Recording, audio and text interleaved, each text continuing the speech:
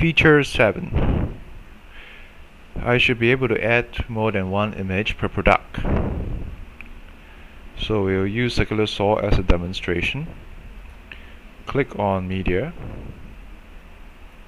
in the product list products page.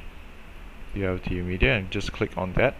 You come to this view, click on Add New.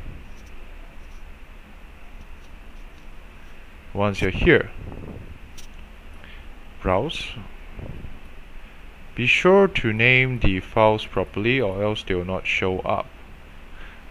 Characters like this will cause problems with the displaying of images in the front end. In this case, I'll use image 1. I'll click Save, and it's included as the image file for this product. I shall do a refresh, and if I click on this, it should show up over here. Let me attempt to do another one again.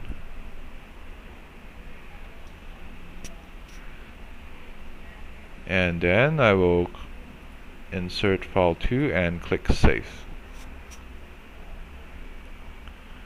Once I'm done, I could do a refresh, and if I click on this, it show up, and if I click on next, it will show me this.